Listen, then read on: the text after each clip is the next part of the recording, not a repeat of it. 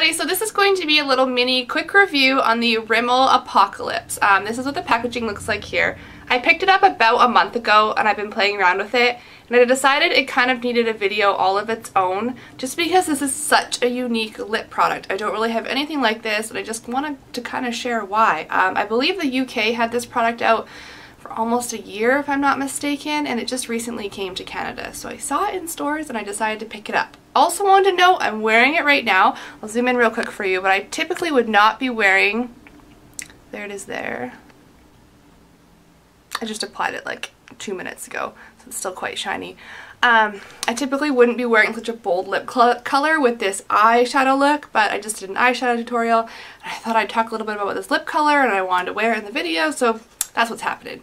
Alright, so for the color I got, it's number 101 Celestial, and I wanted to also mention this is called something different in the US. They're called the Rimmel Show-Offs, but in the UK and Canada here, they're called the Apocalips. I'm not too sure why that is. But like I said, I got the color Celestial, and I will swatch it here for you on my hand. That is the color there. It's just like a really opaque, medium type pink color. And when you first apply it, it's got that sheen. These retail for around $8, but again, it depends where you get it and whether or not it's on sale. But it is a drugstore brand, so it retails for around $8. And what makes this so different is that it's not a lip gloss, and it's not a lipstick, and it's not really a lip stain, although kind of. It's kind of like a combination of all of them, and it definitely is. This is a very intense product, I will say that. I'm going to show you here in a second myself applying it, and you'll see how darn careful I am when applying it, because this is the most pigmented, opaque, like lip gloss format color thing that I own, absolutely. It's like a lipstick in the fact that it's like pure color, like you're just painting on your lips with a really intense, vivid lipstick color. It's like that, but it comes in a lip gloss format. I'll show you here. There's the wand. So there's a wand for it. I'll show you it more up close in a minute. So it's like a lip gloss in that aspect, and it's glossy. And when you rub your lips together for the first little while after applying it, it's definitely like a lip gloss.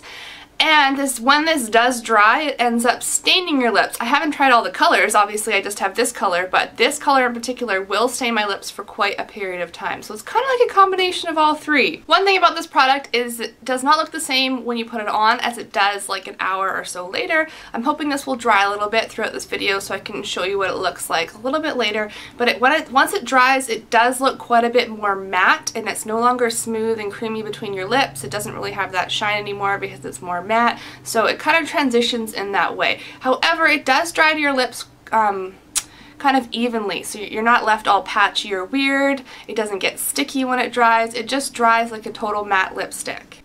I like this product for so many reasons. However, there is one like kind of drawback that makes me not reach for this that often, and that is because it's so pigmented, it can transfer so easily. Like when I apply it, it's kind of like paint. You have to make sure you're perfectly in the lines, and then it stays wet for quite a period of time and glossy, which is nice. However, if you touch it, or if your hair gets in a piece of it and then kind of goes back, you know, back to where it should be, it'll leave a streak of it on your face. If you know, suck out of a water, like a straw, or eat anything, if you mess with your lips in any way, this will transfer immediately and then kind of stain the area that it transferred. So it's a very, very delicate product. It's awesome in the fact that it is so darn pigmented, and it is creamy, and it's not sticky, and it's glossy. Like, there's lots of things that it's awesome for, but I don't reach for it very often because I'm not often in situations where I know I'm going to be perfectly good with my lips and nothing's gonna touch them, and I'm not doing anything crazy. I don't have the kids around me. Like, kids in particular, this is not a good product for if you're hanging out with your children.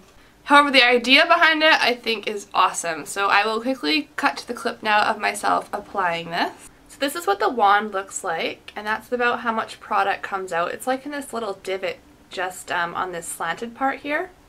That's how much product comes out. Alright, and I'm going to start applying it.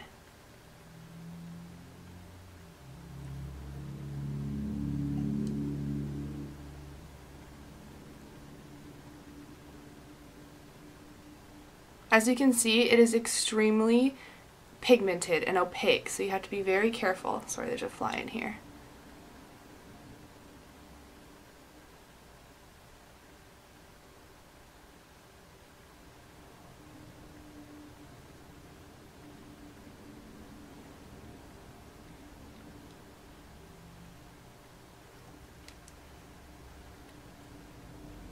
that's the lower lip there.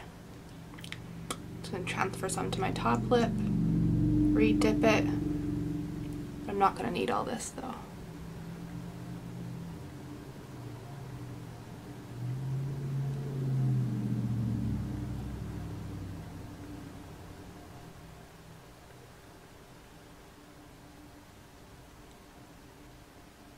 I'm not normally this careful with a lip gloss, but like I said, this is kind of like paint, so I just want to make sure I'm staying within the lines.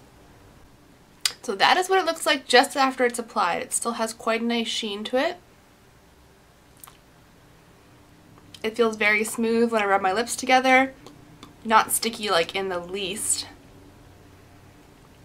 Just kind of smooth and creamy. Okay, so it's been about half an hour and I wanted to show you I gave it some time to dry. It's still a little bit smooth, but I can tell that it's starting to get more matte, like it doesn't move as easily, but this is what it looks like now. A little bit less shiny, and in probably about half an hour or so it'll be totally matte. Alright, I'm just going to see if there's a scent to this because I can't remember. Yeah, there's a faint, it's very faint, it's kind of like a sweet scent, but honestly when you try this on you don't really notice it, so if you don't like scent I don't think it'll be a problem.